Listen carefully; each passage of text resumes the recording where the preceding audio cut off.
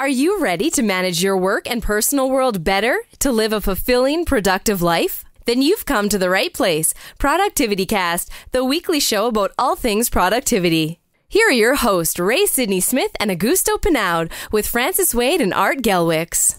Welcome back, everybody, to ProductivityCast, the weekly show about all things personal productivity. I'm Ray Sidney-Smith. And I'm Augusto Pinaud. I'm Francis Wade. And I'm Art Gelwicks. Welcome, gentlemen, and welcome to our listeners to this episode of ProductivityCast. Today, what we're going to be doing is talking about caffeine-based productivity.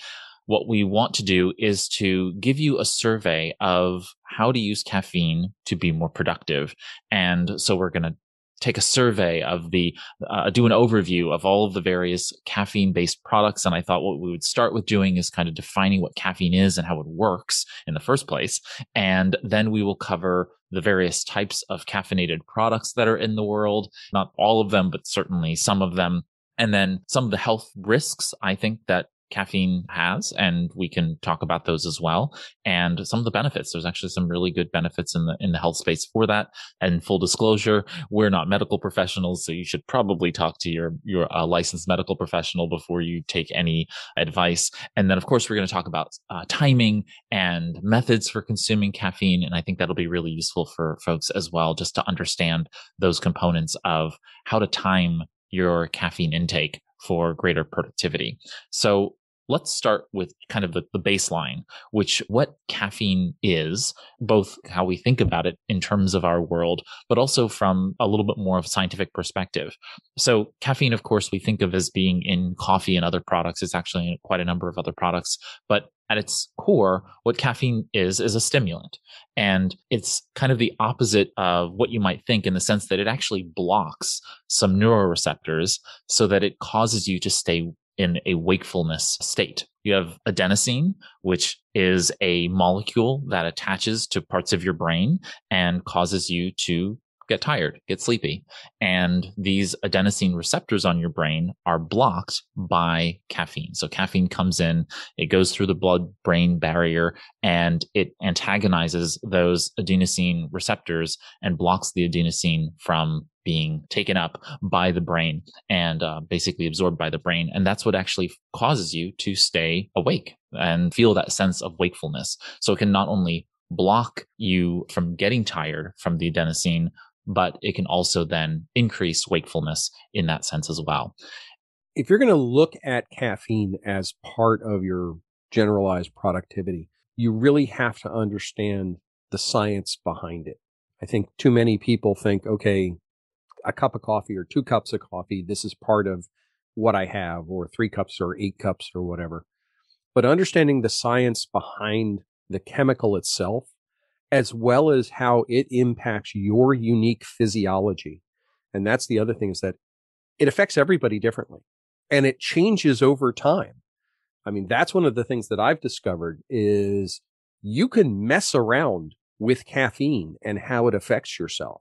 It takes time to do it, but you can adjust your physiology based on how you consume caffeine to determine what impacts it's going to have. And it becomes predictable. It's not one of those, okay, I didn't get a cup of coffee, therefore who knows what I'm going to be like today.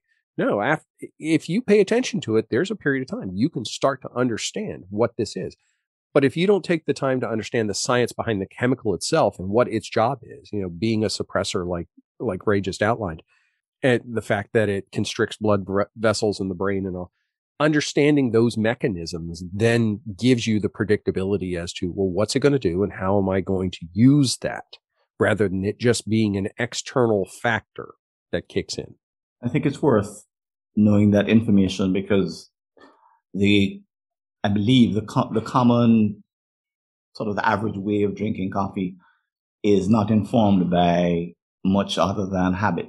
I think most people just drink it out of habit. They don't delve into the science and they don't ask the kind of questions we're about to ask. But how do you make the best use of it? So they're just basically following the crowd, which I think limits its usefulness and maybe even does a few things that you don't want. Yeah, caffeine is a cultural component. And if I had to go into a product business where you could sell very easily, very fast, coffee would be it.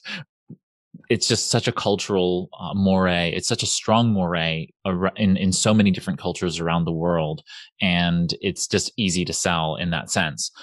The interesting thing you noted, Art, which is that when you do drink caffeine, it is also a vasoconstrictor, right? So it is actually constricting blood vessels. And that's another component here, which is that we also have to take some of the good with the bad here. The vasoconstriction is what causes you to potentially feel like you are thinking faster, things of that nature, that people think about. And the reality is your water consumption, how much water you're drinking comparative to how much coffee you're drinking affects your ability to have that feeling of effect as well. But any vasoconstrictor can also cause headaches and other kinds of issues with regard to anxiety, giving you that sense of anxiety. Good to kind of keep us mindful of those pieces.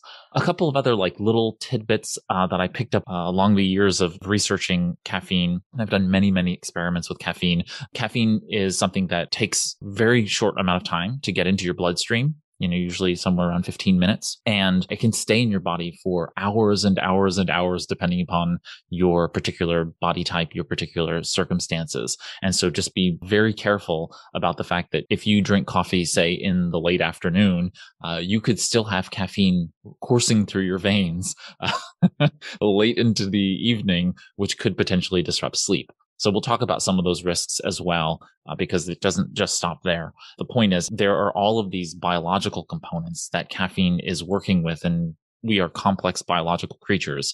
And so as we talk about this, just remember that the complexity really does come into play in so many regards.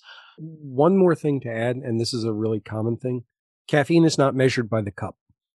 So many people will think that, I'll just have a smaller cup of coffee. It depends what's in there. It depends what you're drinking. It depends what the consumption is.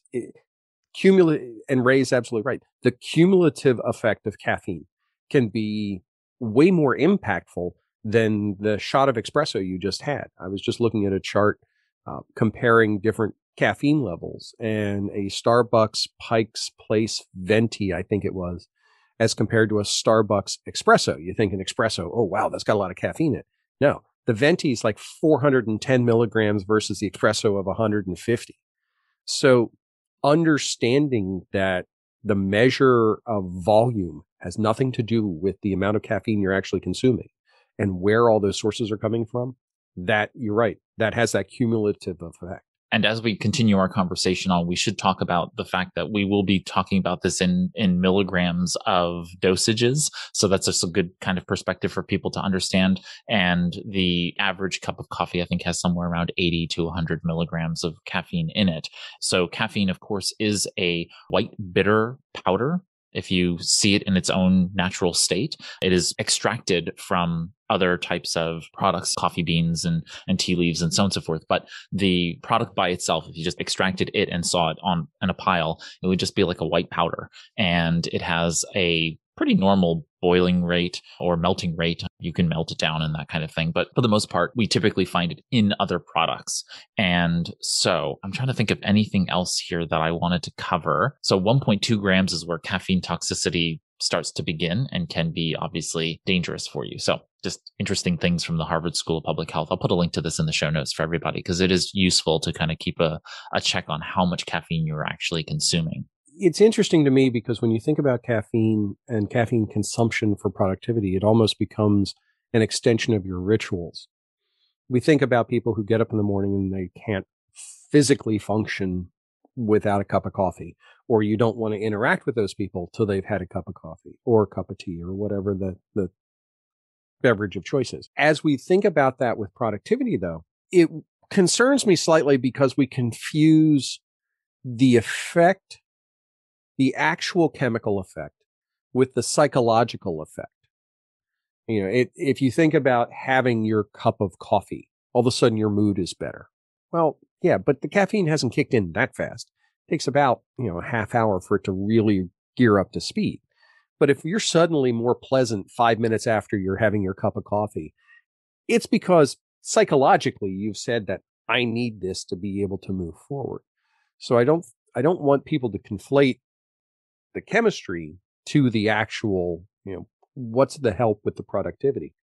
I don't know of a lot of people, aside from saying that I have to have it, who really integrate, well, I don't know of anybody who really integrates caffeine as a clear part of their productivity process. I have yet to meet anybody who's doing that. If somebody's doing that, I'd love to know how that works. I mean, I've talked about it, we've talked about it before with napping and things like that, but as part of a logical, deliberate step, I'm curious how that works. So taking a step back in what you're talking about, Art, in terms of it being useful to you, there are a number of different things that the idea of drinking warm beverages in the morning can be useful for. For eons, people have had a warm drink in the morning for a number of reasons. One, it warms you up, but two, for digestive purposes. It's just good for being able to digest things. It's why we cook food. It's not because we like things hot necessarily. It's because it helps to break down that food and we can digest it better. Well, one way of doing that is drinking hot beverages. So the caffeine is kind of secondary to that. I think that humans developed the process of drinking hot drinks because it probably killed bacteria. And so we didn't die as often. And it also helped and aided in digestion. And then the caffeine was a nice addition once caffeine was brought into general circulation and general trade. And so I also happen to be reading Sapiens by Yuval Noah Harari. So I'm very I'm very intrigued by the anthropological perspective here. There's a really great book about coffee, by the way, and I'll try to look it up and put it in the show notes as well. That is fascinating about how coffee was developed in the world and how trade brought it to a global perspective as it is right now. But the idea here is that we have the usage of coffee as just one of the products that we could utilize for purposes of something that can also benefit us, which also happens to be cultural, that we have a hot beverage with our first meal of the day. So just be careful about that, which is that the types and ways in which you consume coffee are very much built into your routines, and you will then consume more or less because of that. And what you're talking about, Art, is really being more strategic and thoughtful about that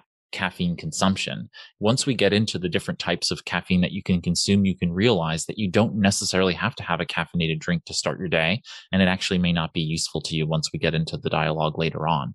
So caffeine comes in a number of different products, but mostly we consume caffeine because it's included in the medications that we take. People don't realize that, but when you take over-the-counter medications, many times caffeine is actually in those medications for increased absorption and or to keep you from feeling tired. Say if you have a common cold or something like that, you will frequently find it saying daytime and or other kinds of notes like that. That's because they've chocked it full of caffeine so that you don't feel the effects of usually the alcohol or whatever the ethyl base is inside of those products that make you feel drowsy. So anything that says anti-drowsy is how we're consuming it. Of course, we're consuming it in coffee, in tea. If you are from South America, mate, the mate tea is a cultural artifact. And you'll find it also in chocolate and any other cocoa-based products.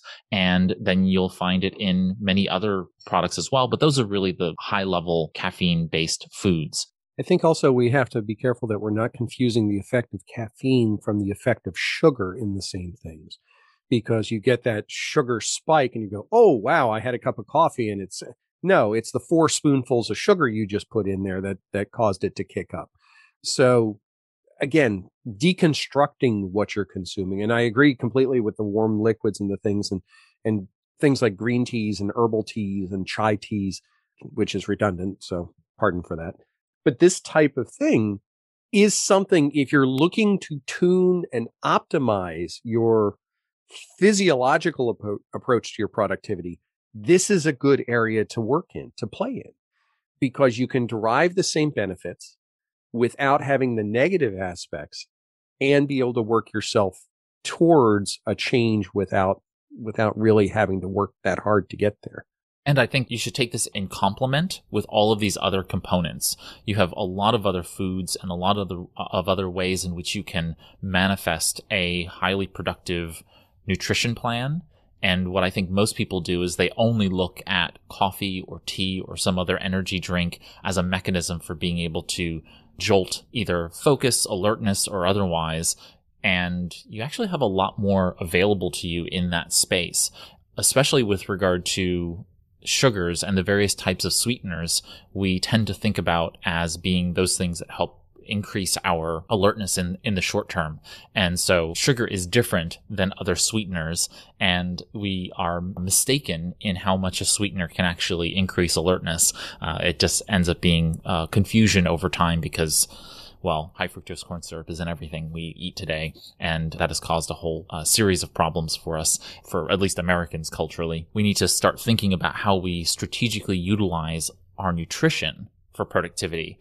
But today we're focused on caffeine. And so caffeine, as I noted, is available in a lot of different formats. And so there's the general items, as we talked about before, but then we come across supplements, and supplements come in the form of all kinds of interesting forms. Gel packs. For example, I am a runner, and so when I'm training for something, I will have these little gel packs because I don't particularly like chewing while I'm running. And the gel packs allow you to just be able to squeeze literally a gel into your mouth, and it has caffeine in it, and it helps to kind of boost you and get your muscles reactivated. So that's helpful. There are obviously all kinds of beverages that contain caffeine. You'll see energy drinks. You'll see all kinds of drinks that are available over the counter, and they contain various levels of caffeine. There are caffeine or energy shots. These are usually in small bottles or in little tiny cups with a pull-off lid, and they will have some high concentration of caffeine with less liquid. Those are available. You then have caffeine tablets. I think the brand Vivarin is the one that I've seen most often, where it is literally, if you break it apart, you will see the white powder that is actually just caffeine. You can actually use a mortar and pestle or something like that, and you can actually crush it up and sprinkle it into foods if you want to caffeinate the food directly. So you can make something caffeinated like muffins. And then there are patches, which I have been experimenting with over the past few years. And so caffeine patches are literally like skin patches, adhesives that you put onto your skin, and they absorb over the course of time. And very similar to the way in which diabetics have insulin patches, these patches will distribute through the skin barrier and be absorbed over time into the body. So it gives you a different and indirect source of caffeine through the skin. So these are many different products for being able to absorb the same thing. It's just caffeine being absorbed in the body in different ways. Those things, of course, take us then along to what are your favorite forms of absorbing caffeine, and what have you learned in the process of absorbing and intaking caffeine? Even that I probably consume enough or a lot, I have discovered that what I like the most is the taste of the strong coffee. So I quit having weak drinks, I call them, that watery, thin coffee, even that it sometimes contains more caffeine than espresso shot. I like is the flavor of the strong coffee. But it was interesting. Art was mentioning about the sugar, and I don't know, I have 6, 7, 8, 10 shots of coffee every day. Okay. I have espresso machine and I make around those. I understand I over caffeinate myself. Like most people a standard. The problem is your body also create a resistance level to that. So when people ask me, oh, you don't sleep for caffeine? No, I can have espresso shot, go to bed, 5 minutes, I'm out. See you later until tomorrow. I don't have that benefit anymore. I drink coffee because I enjoy the taste. That said, I have Starbucks makes those cans that they call double shot, and I have them, okay, because that's the only thing that give me that boost. But as Art says, it's not the caffeine that gives me the boost, it's the low level of sugar that thing has, okay, that give me the boost. And it is a different, even that it has that flavor of coffee and all that, it's the sugar that gives you the boost. And also it's the sugar that gives you the crash. Caffeine crashes are completely different than sugar crashes. And it is really interesting when you identify the difference between one and the other. So just for clarity and for disclaimer, that double shot from the Starbucks drink has a high level of sugar. Yes, it does. I was trying to be ironic. I'm sorry. I know. And sugar generally is not the thing you want to be utilizing. I'm going to have an intervention with Augusto at some point regarding his sugar intake. But no, those shots. I only have them. I have it in the car. Okay, because we drive, if I need it, that's an emergency. It's a break the glass, open the can in case of emergency, but it's not something that I have, not even weekly. So it's maybe monthly, but it is my emergency go-to. And for anyone who wants to sweeten something naturally and otherwise, try something like monk fruit sweetener or stevia, or there are various numbers of erythritol. There's so many different other natural sweeteners that don't have the same impact on you as core granulated white sugar. Those things, or high fructose corn syrup based sweetening, is just terrible and honestly not that great in coffee or even in tea. You can actually get a really nice flavor out of one of those things, since tea tends to have a little bit of that earthiness, and the stevia leaves, as well as those that come from erythritol, both have that kind of same texture. And so putting them into your teas, sweeten them without maligning the flavor too much, actually might create some more depth there for you as well. I tend to like teas. I am a tea drinker. I have picked up a coffee habit. That is something that I'm actually thinking about curtailing over the next 6 to 9 months. I want to be able to strategically use caffeine through coffee. I enjoy the coffee, though. I actually, completely dissimilar to Augusto, I actually like the flavor of the mediated water coffee. I like coffee flavor, and I actually like a dark roast generally. So I like the earthiness of it, but I don't like the thickness of, say, an espresso flavor. Very common. I actually really enjoy the idea of drinking a cup of coffee over the course of time. And we'll get to this when we talk about timing, because it turns out that I actually consume my caffeine over a much longer period of time than most people, because I'm not drinking my coffee in one seating all at once. I'm actually drinking it over the course of hours. And so I get the hopeful benefit of getting kind of a prolonged, blocking of the adenosine, so that I get more alertness over the course of time. What else do you use for caffeine consumption? Do we have some chocoholics here? I love my chocolate, but I've throttled it back a bit. So, but that's not a caffeine thing in my book. I mean, it's one of those, again, it's that mixed bag for sugar into the mix. And for me, not to get into a deep story, I'll do it at some other point. But at the beginning of the entire quarantine pandemic thing, I had a coffee intervention within about 3 weeks of getting back to working at home. I realized that I was having about 4 cups by noon, and it had gotten out of control. And I was starting to notice physiological reactions to that. So I said, okay, I have an opportunity to fix this and figure it out. So my normal day, I may have a cup of coffee, but there's no mandate to have coffee. I drink a lot of tea now, but I drink a lot of black teas. I drink herbal teas. I drink chai, and I have a tendency to taper the type of tea through the day. So I may start with a black tea. I'll then go to maybe a chai, and then maybe I'll wind up in the herbal space in that as I get later in the day, because I've also noticed the direct correlation to screwing up my sleep that this stuff has. But to the sweetener part, I switched off of regular sweetener as much as possible. I use a dark agave sweetener for my teas, and I find that it's great. It works well. It's about the same caloric level, maybe a little bit less, but I don't use as much. I like the flavor better. And it has a low glycemic index, which means that it breaks down those carbs over a longer period of time, which is really good for you. So you want the lowest glycemic index as possible. It's been a big help. And I think that kind of transition makes a difference.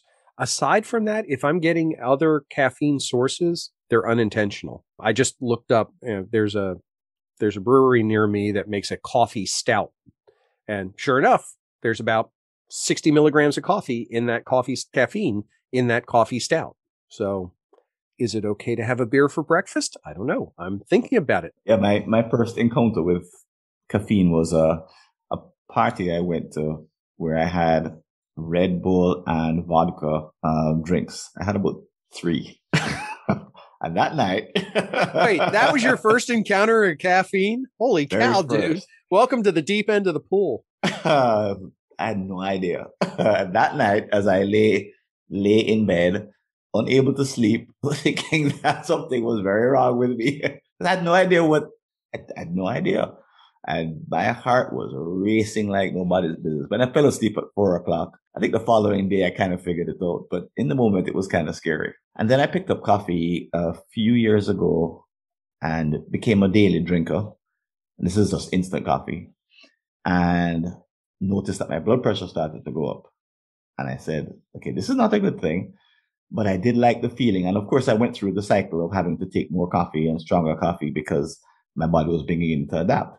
So I came off of it completely and said, well, I do like the boost that it gave me before my body adapted to it. So I became to answer Art's query, I became a productivity coffee drinker. So I drink a decaf coffee 5 days of the week, which is just for the psychological, helps me get into work a little bit because it's sort of my signal that it's time to get down to do something semi-serious or serious. And I save I think about 120 milligram regular cup of coffee with a nap after for the days when no more than once every 1 to 3 weeks or once a month, somewhere in that time frame, the days when I need the boost. And I deliberately save it for a day when I need to do a bunch of deep work.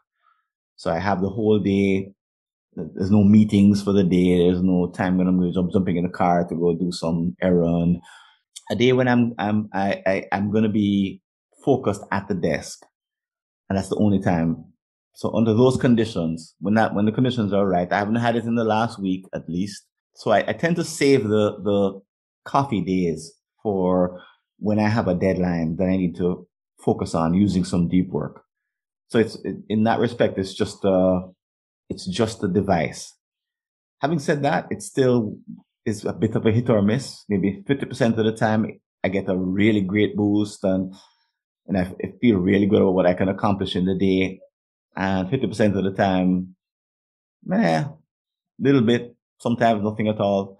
So it's not a precise science at all, but I do save the coffee for the day when I have to use it, basically. And it's just decaf for me all the way through. I never had anything but decaf. I tasted my wife's real coffee, but decaf. The funny part, just anecdotally, decaffeinated coffee is what's utilized for extracting caffeine for other caffeine products, because in the decaffeination process, they extract the caffeine, and then that caffeine is then utilized in all of your energy drinks and so on and so forth. So we can thank your decaffeinated coffee for the rest of us getting caffeinated in our other products. I always find it fascinating. They basically use either activated charcoal or otherwise to strip out the caffeine in one of the decaffeination processes. There are others, but the primary one that I know of is where they use our activated charcoal to decaffeinate. And then they use that for other products around the world. So I just wanted to cover some of the other items that we see in the world today as being popular coffee options and popular caffeine options. There is the noted bulletproof coffee, and I just wanted to cover that recipe so that we can kind of banter that about. Dave Asprey, who is a noted biohacker, he has gone through this process of developing something he calls bulletproof coffee, and bulletproof coffee has now built its own brand, and there are bulletproof products of all kinds. But specifically in the coffee space, he has talked about this notion that utilizing coffee mixed with MCT oil, mixed with butter or ghee, which is the Indian clarified butter product, you mix these three together and it creates this other thing. They call it bulletproof coffee, but it is a little bit different.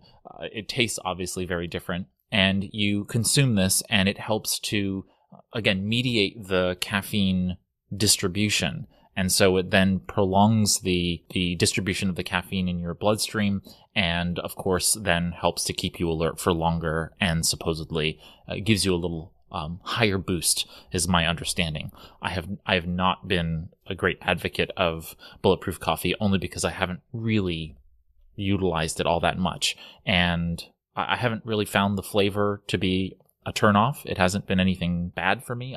It hasn't been something that I feel like I want to spend that much money on. MCT oil is, I think, expensive, and at least here in the States. And then having to keep butter around for that purpose. I just don't use a lot of butter in my life. And so it's like butter and salt are not things that are in my family's diet, and so we just don't have a lot of it around, so I would have to buy it specifically for that. So it's just been one of those things. I have considered it, if it were to really provide some great boost, but I drink my coffee black. That's one thing that people should realize, is that whenever anybody is like, hey, would you like some fancy Starbucks drink, I go to Starbucks and I order a black coffee.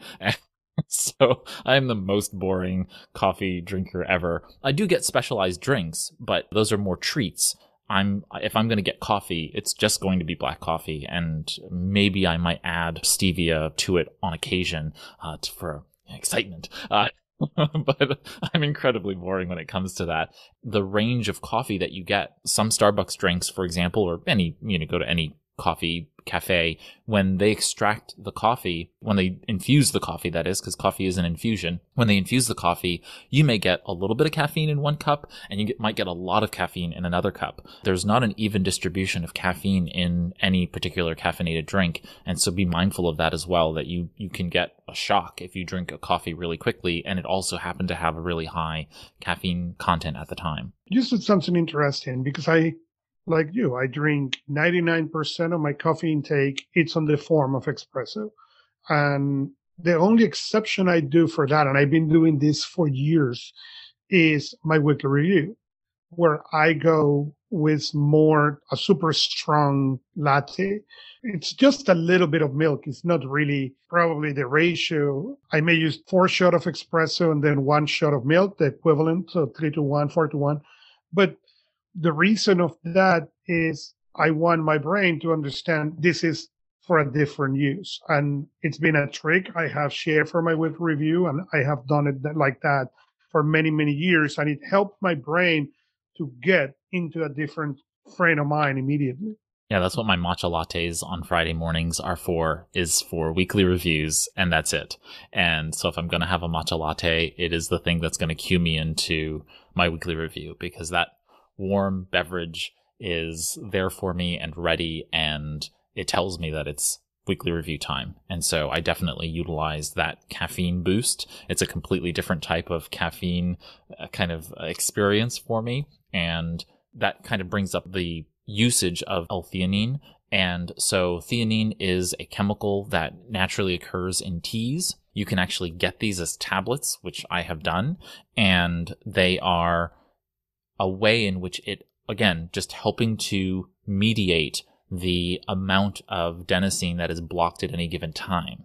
And it also binds to your caffeine, and therefore helps, kind of like a low glycemic index, it helps to reduce the speed at which the caffeine is broken down in your liver, and therefore more slowly gets taken into the bloodstream. So it's really, really powerful for being able to give you that slow, even focus that otherwise, if you drink an 8-ounce cup of coffee, you're just basically it's like slamming on the gas and then taking your foot off the gas. And if you've ever been on the highway running 70 miles an hour, just take your foot off the gas.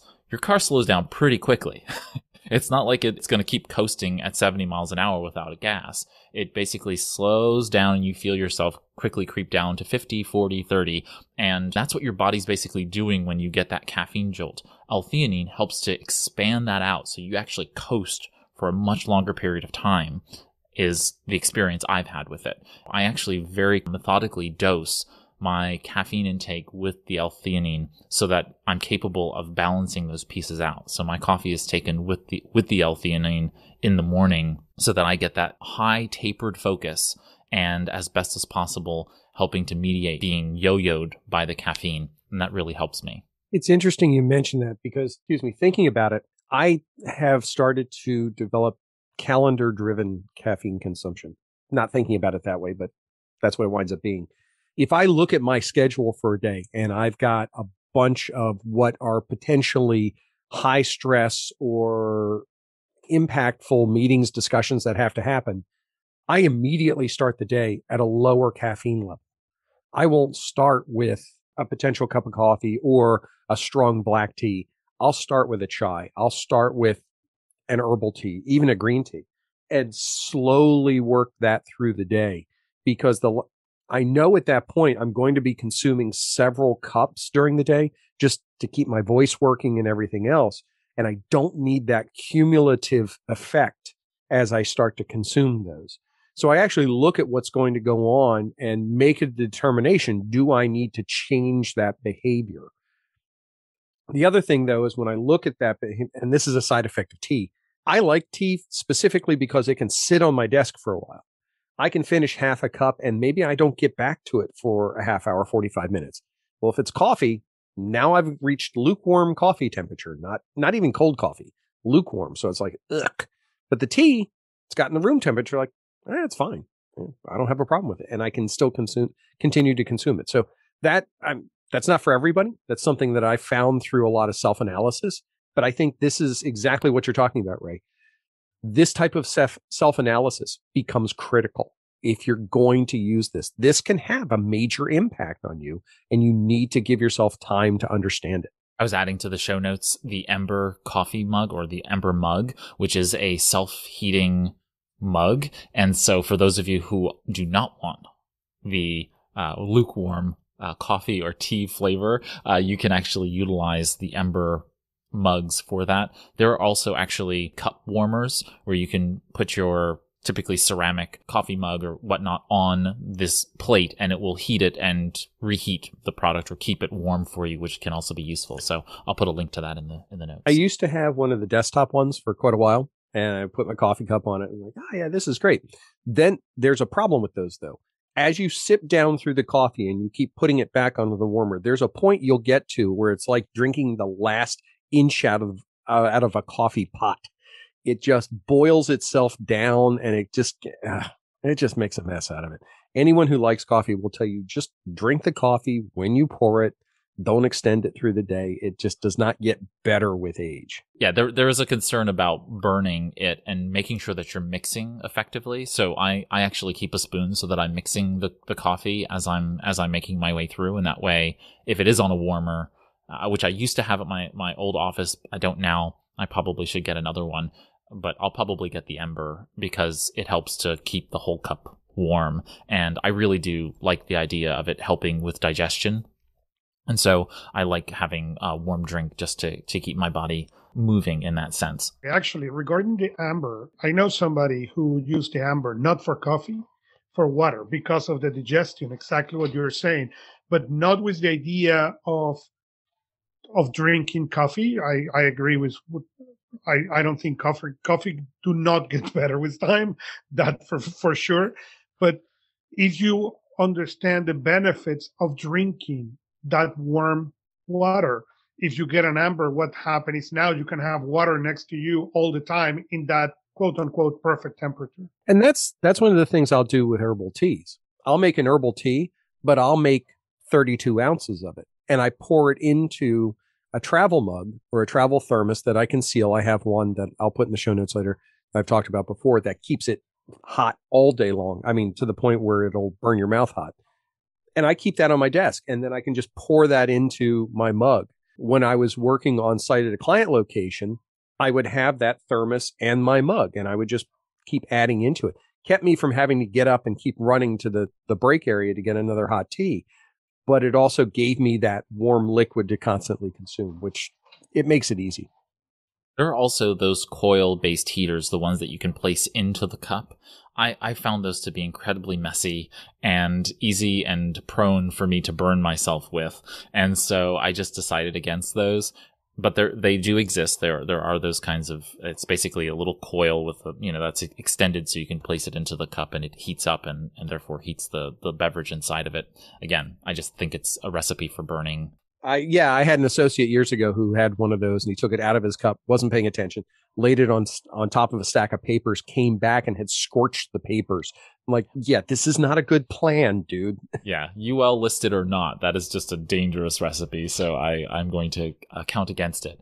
With that, we are going to come back next week everybody, and continue our conversation about caffeine-based productivity. We have so much more to talk about in terms of different beverages and different ways in which we make our coffee and coffee-based drinks and tea-based drinks, because people don't realize there are a lot of variations in tea-based caffeinated beverages or tea-based beverages. And then we will also talk about timing our caffeine for more productivity.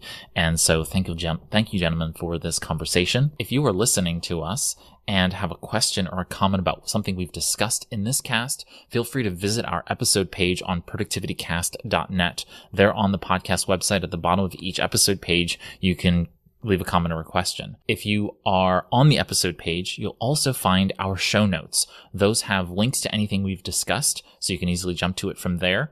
It also includes a text transcript, which allows you to expand it. If you click on that read more link, it actually expands it and you can read along while you're listening. You can also click on the PDF download link that is below that read more link. You'll see a little link that gives you instructions to download it, and that will go ahead and download the PDF to your local system. You can open that up and read that site on the go.